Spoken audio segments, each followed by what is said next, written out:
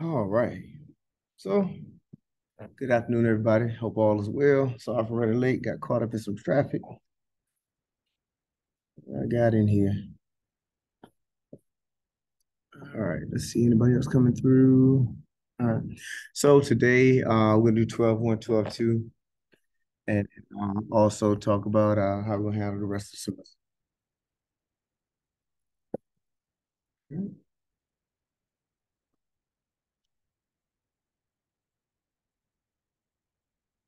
So 12-1 is sampling frequency distributions and graphs.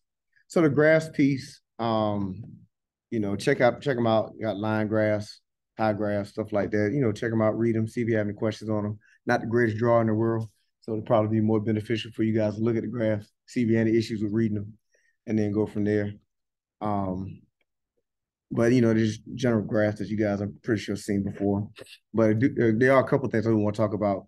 The first one is, first one is constructing a group frequency distribution for the data. So the problem I pulled from MATLAB, they actually gave you the first class. And so notice it says use 41 through 45 for the first class, and then use the same width for each subsequent class. And so I'll show you what that means in a second. But everybody holding on to that title? Scroll up on the title. All right, so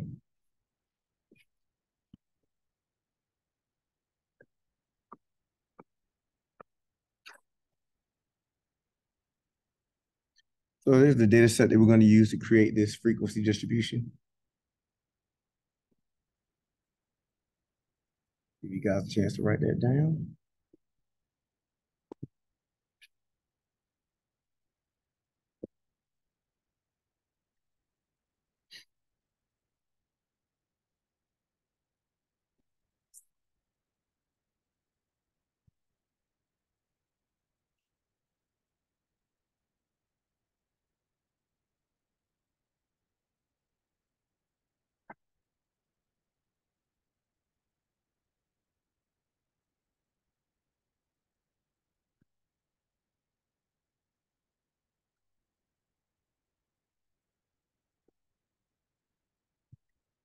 All right.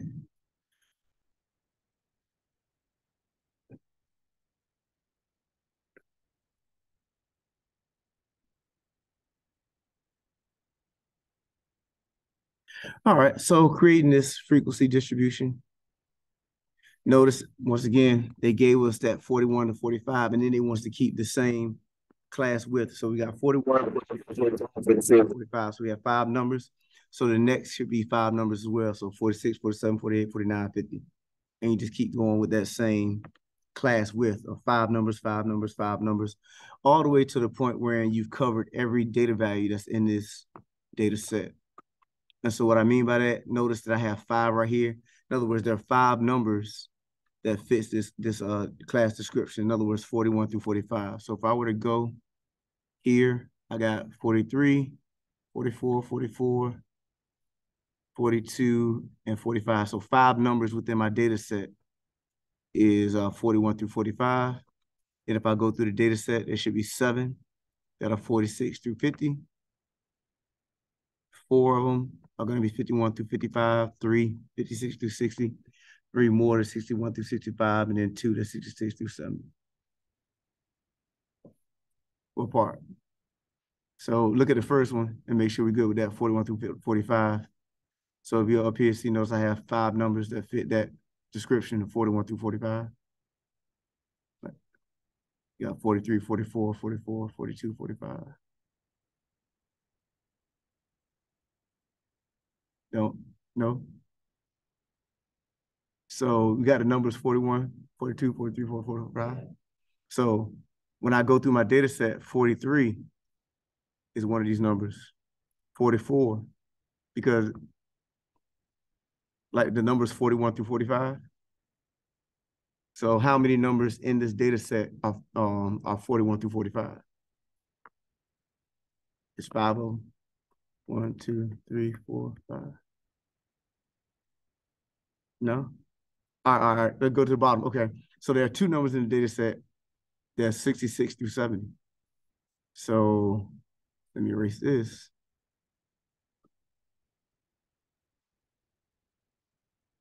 So if you're talking about 66 through 70, I got 67. 67 is in this. And then 69 is in here. Those are only two numbers that are 66 through 70. Okay. And so that's the same thing with all of these. Like there are 5 numbers in this data set that's 41 through 45. Then there's 7 numbers that's 46 through 50. So if I were to go here, there should be 7 numbers I can find that's going to be 46 through 50. Okay, I get it. Good enough? Yeah. Okay.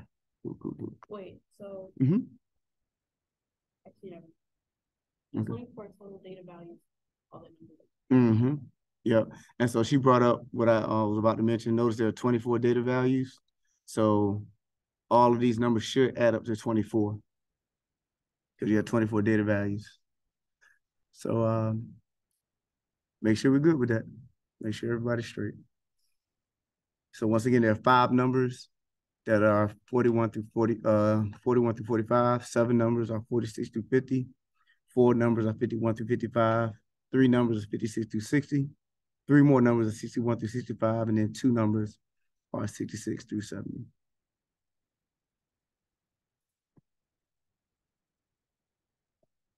All right. Anybody holding on to that before I scroll up? All right. The next type of plot, next type of data distribution is a stem leaf plot. So your leaf is going to be the rightmost digit of your data value. And then your stem will be all the values that precede that rightmost digit. So if we look at our 2 examples here, 53, the leaf is going to be 3, the rightmost digit, and then your stem is the 5, all the numbers that come before the 3. If I have 127, 7 is my leaf, and then 12 is my stem.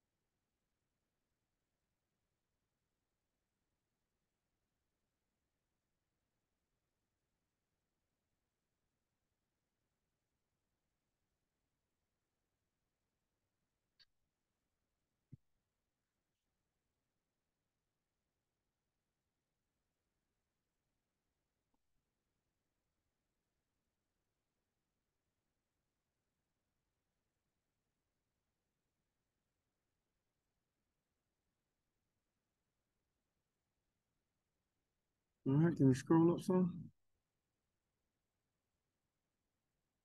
All right, here's the data set.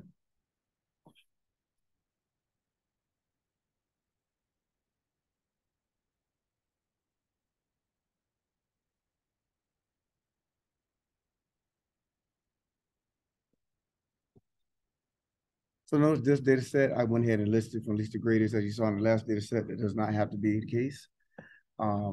Did that here.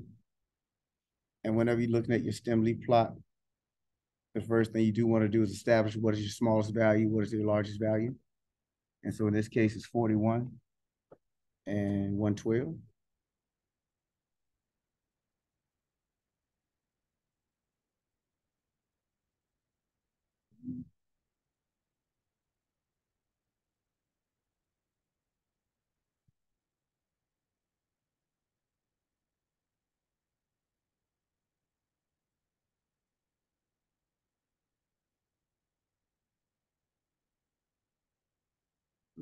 So notice the data set goes from the 40s to the 110s.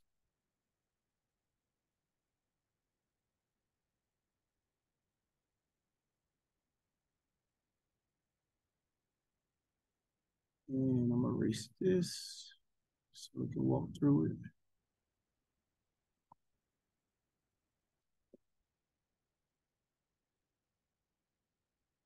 So you set up your stem leaf plot this way. We know it goes from the 40s to 110s.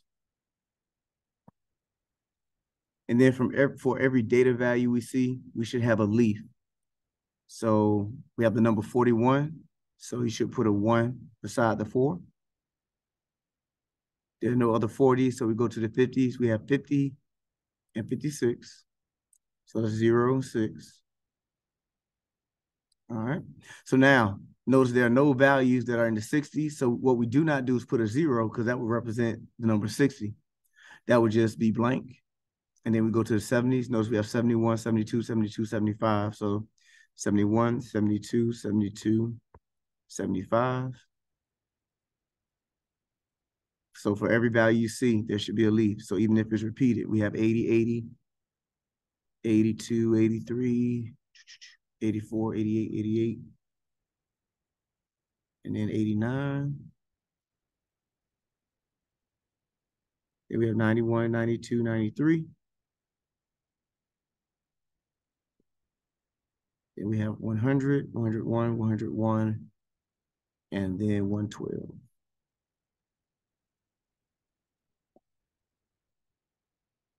All right, make sure we are okay. Is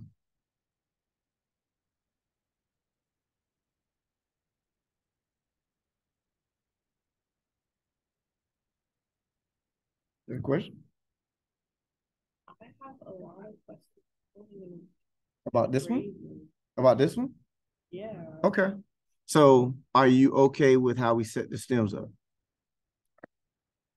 You got that from like the beginning of Right.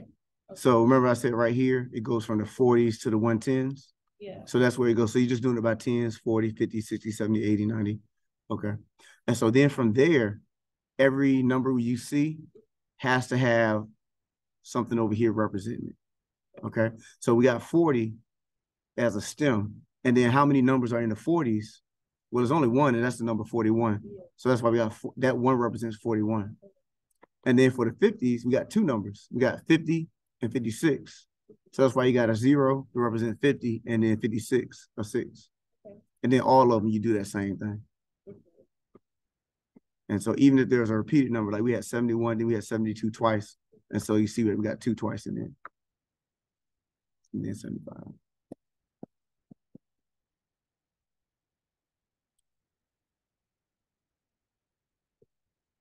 Questions? Make sure we're good.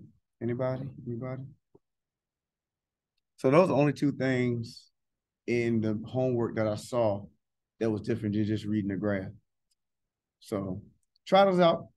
See if you have any questions. You know, from this point forward, well, I won't go there. Let's do 12-2 first, then we'll talk about what we're gonna do moving forward. All right, everybody good? All right, so let's look at 12-2. 12-2 is not that bad either. Measures of central tendency. The first one is the mean, which is another word for average. So if you were finding the average, you would add all your data values together, then divide by the number of data values. So it's the same thing, same process.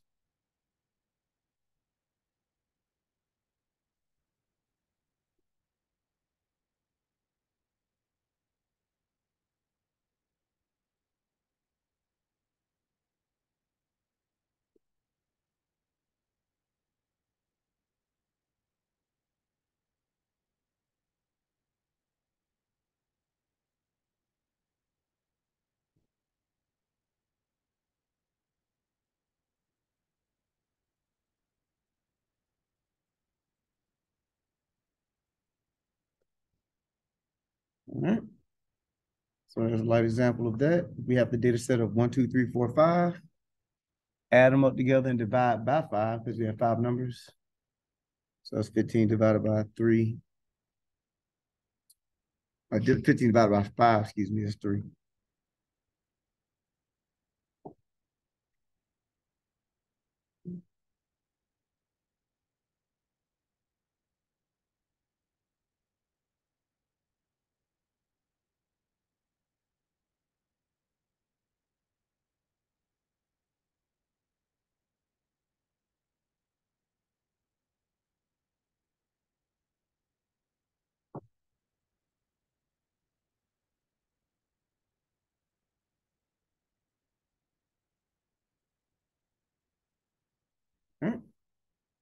So look at the next one, the median. Think about middle or middle value.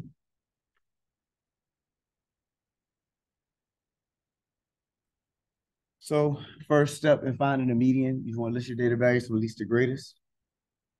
So don't forget that step. A lot of times people forget that step before they move forward. That's always your really kind of the most important step to be able to establish what your middle value is. You have to list your data values from least to greatest.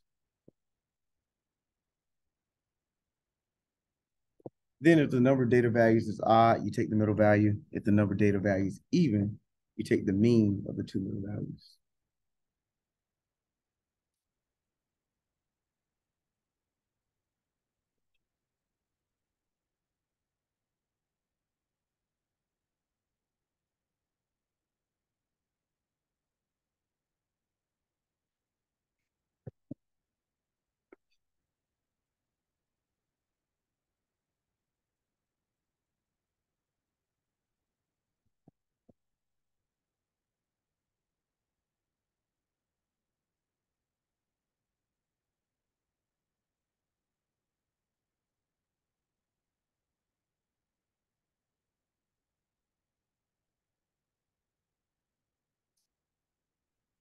So we have two data sets here. So we can, because we have two different scenarios, if the data set is odd versus the data set is even. So if the number of data set is odd, then that means we have a legit middle number. So we can pick out the middle number. So the first data set, we have numbers 1, 2, 3, 4, 5. 5 numbers. That means we have a middle number, which is 3. And that's all you do. The middle number, the median is 3. Now, if our data set is even, we have an even number of values in our data set. So in the second set, we have 1, 2, 3, 4, 5, 6. So it means we do not have a legit middle number. So we need to take the two middle numbers, add them together, divide by 2, and that will be our median. In this case, it's 3.5.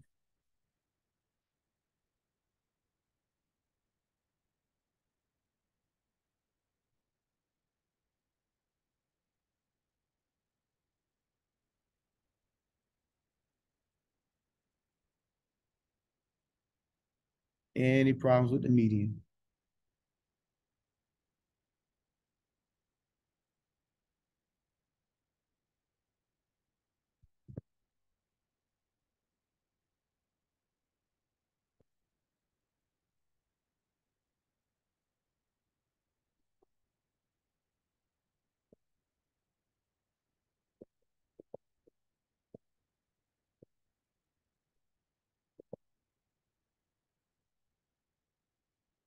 All right. Questions? Any questions? Everybody good?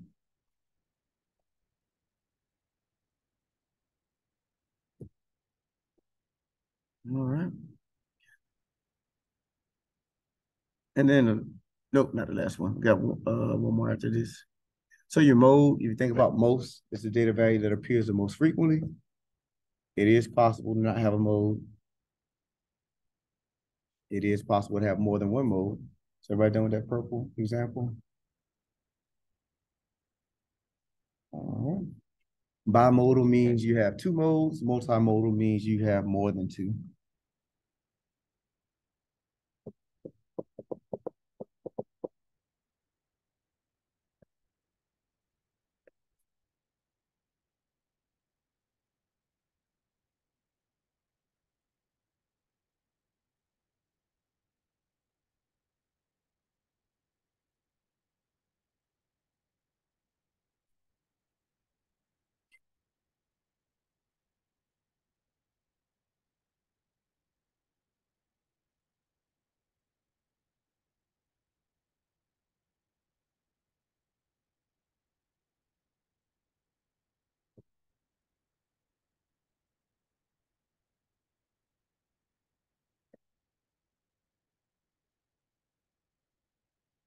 So we have the data set of 178, 2, 3, 5, 7, 6, 9, 1, 4, 7, 4, 5, 6, 7, 8, 9.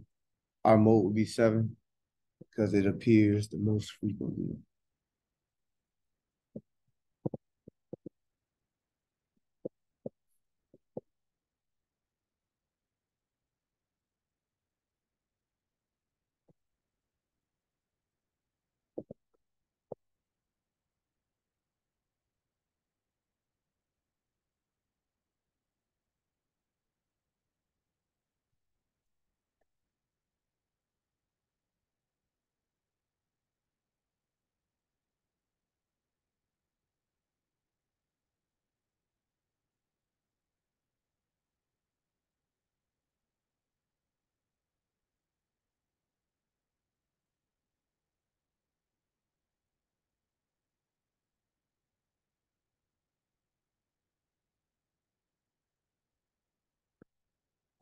All right. Questions on that before we look at this last one?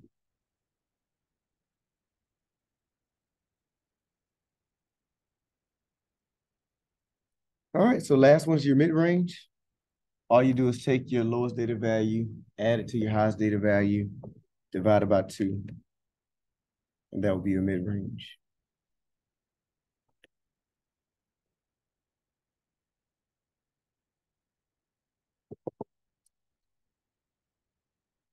So here we have 1 through 5 once again. I want to find the mid-range, the range of my middle, 50% of data. Take 1, add it to 5, divide by 2, and that'll give us 3.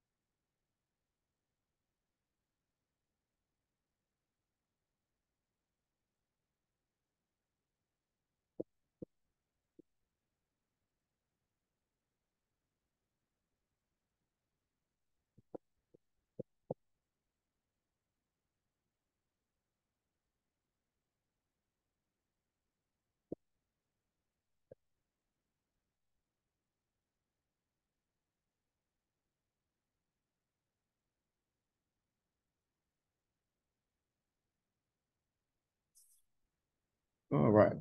Everybody good to go? Everybody straight? Straight. All right, so that's it as far as new material is concerned. Not gonna do 12.3 and 12.4 just because they call for a little more work. And I know we got a lot of people that are behind. So I'm trying to give you guys a little room to get this thing caught up. And 2 sections is not gonna kill us. You know what I mean? So what that means though is moving forward, since we were able to finish up early as far as new material is concerned. Every day, I'm gonna come in here and the floor just be open for questions. I mean, if you have questions, this will be the time to get them knocked out. The next major thing that we have going on is our final exam. And, mentioned to you before, I'm going to give you more details as we get closer to it, but it will be through Zoom.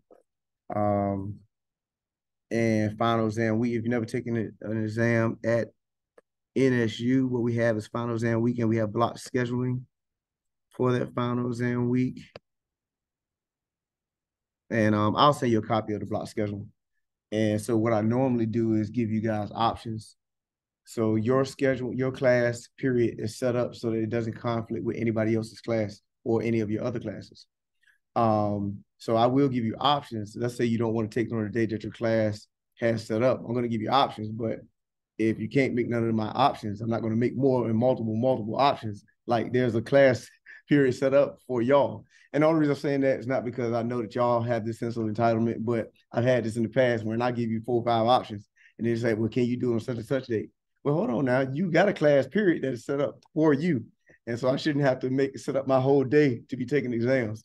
But I will give you options so that if you don't want to wait until your class period, you just want to get it knocked out, you will have it. I think I even have an evening option for anybody who want to do it 5 or 6 o'clock at night or something. You know what I mean? So there will be multiple options, about 4 or 5 options that you can take advantage of.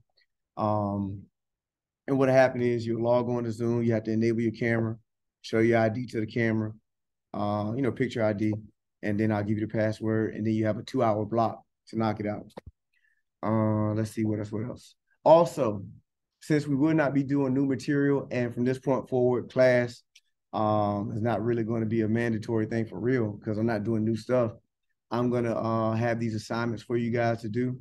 They are part of your grade, in which it's just something simple, but it's something that I can say we did, in which I didn't have to go make up new stuff or find projects for y'all to do anything like that. Basically, I'll just give you a 15-minute video or something like that, and you just give me 10 facts from the video. That's it. And so that'd be, like I said, easy grade. But it'd be something that I can say that we did. Like, yeah, we looked at these videos, blah, blah, blah, whatever. But you'll get information on that. And that will really start next week. And, it'll just be something given to you weekly. How many more weeks we have left? So we have next week. I won't do it for Thanksgiving. So maybe 2 or 3 videos that you'll get that just supplement the fact that we're not doing anything new. And we'll go from there. So with that being said, questions before we close out today? Questions? Any questions? Like questions about this or Yes, period. yeah, like you can close out the topic. Okay. All right, not a problem. So anything else, anybody else before we close out? I got a question. I'm So listening. if we not coming to class no more and you like do them videos, we supposed to email you the 10 facts for the video? Yes. Uh-huh. Okay. And that'll be in the directions when I send it out and everything. Yep. Mm-hmm. So yeah, that's exactly how it will happen. Yep. All right. Anything else, anybody else? And so what I'm going to do also is I'll probably make a grade section for that in MATLAB. So when you turn it in, you'll see the grade reflected in MATLAB for those videos and stuff like that. So yep. Anybody else? Everybody good? All right. So you guys have a great weekend. Be safe, and I will see you next. Well, I'll see you when I see you, right? If nothing else, I'll see you on final exam day. But you guys have a good one.